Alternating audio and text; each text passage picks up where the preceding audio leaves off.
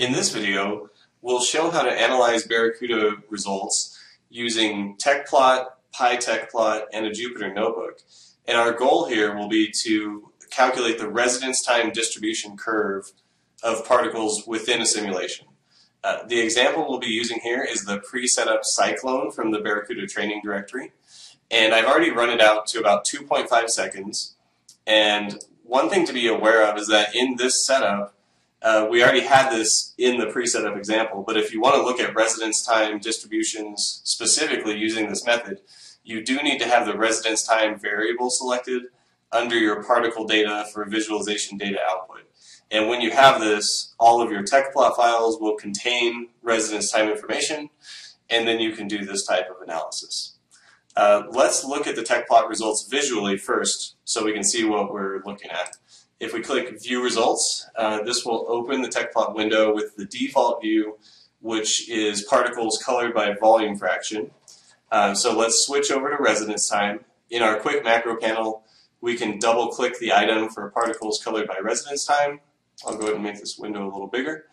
And when we look at this, what we'll see is that the blue particles are new to the system. These are the ones coming in from the feed, so they have low residence time. Whereas the red particles have been in the system for a longer time, right? So they have higher residence time values up to 2.5 seconds, since that's the point I've run this to so far. There are also particles leaving the system here. So if we change our zone style for the scatter, we can go from a point to a sphere, and then we can make those spheres a little bit bigger. And what we'll see is the particles that are leaving the vortex tube and exiting the pressure we see up here are usually 1 second or higher in residence time. And so there will be an uneven distribution of residence times in the system. We'll have more new particles and fewer old particles.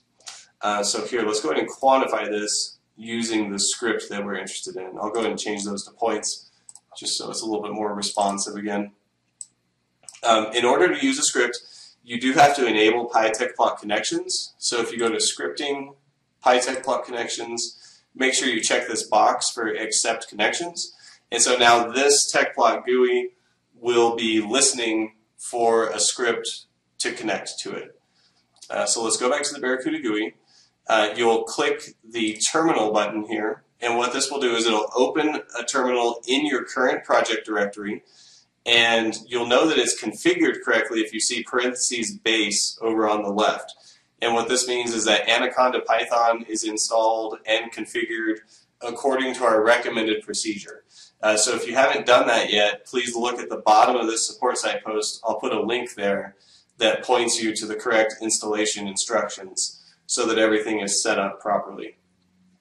Assuming that you have this, you'll have a command available to you called Jupyter-notebook.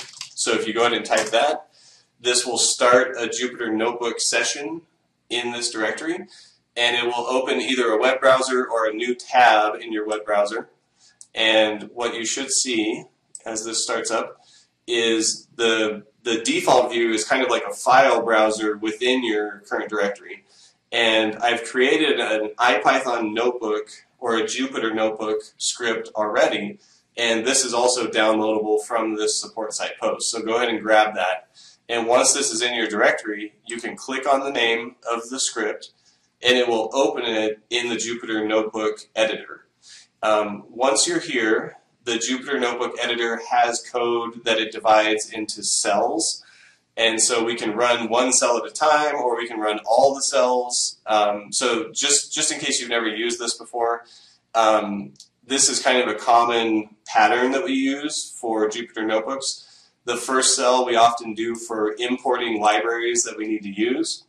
The second cell I'm using here for connecting to the Tecplot session and reading my residence time variables. This is really the important line in this cell, is that I'm looking at my particle zone, I'm getting the variable named residence time, and I'm saving that as a NumPy array that I can work with further in the next cell. So that's kind of the important thing about this cell. The final cell calculates a histogram using a NumPy library called histogram, and then we're going to plot that histogram curve using a matplotlib chunk of code here. So here, let's go ahead and run this whole notebook.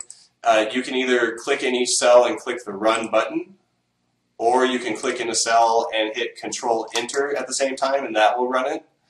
Or you can go to Kernel, Restart, and Run All. This will run the entire notebook all at once. So there's a few different ways that you can interact with it depending on what you need to be doing. But here you'll see as it's running, it tells us that it connected to Tecplot using this port, so it connected to the Tecplot GUI that we have open. I just had it output a few little pieces of information so that we know that we're on the right time step. We have an idea of how many particles we're analyzing, what's the minimum residence time, what's the maximum residence time, just for kind of sanity checks to make sure that we've got the right data. And then the final cell outputs this plot of residence time distribution. And so, as I mentioned earlier, once the particles reach about 1 second in the system, then they start to exit, and so that's what we're seeing here. We have fewer particles as we get to higher residence times, whereas below 1 second, the residence time distribution is quite flat, right? Particles really don't start leaving until about that 1 second time. So that's what this plot is showing us. One other thing worth noting is that sometimes it is useful to put a plot like this in a presentation or a document. So if you use this kind of line to save the figure, it will create a PNG file in your directory where you're running the Python notebook. And so here, if we double click on this, it should just open it in an image viewer. But that's sometimes handy to know about as well, just in case you need to share that plot with anyone. So that covers the concepts. Basically, you open a Tecplot GUI, you open a terminal, you start the Jupyter notebook, connect to the GUI that's running, and then you can access the variables that are available in your data. And one nice thing about this, just in case you've previously used GMB to text or plot to text, you have to convert those files and save them in your directory as large text files. By using this method, you completely avoid the conversion step. So there's no need to create those text files, right? You are directly accessing the data directly in the Tecplot session.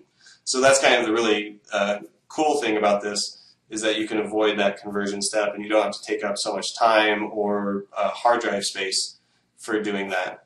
And then you can get to this sort of information to give you some nice engineering insight into your simulation. So that concludes this video.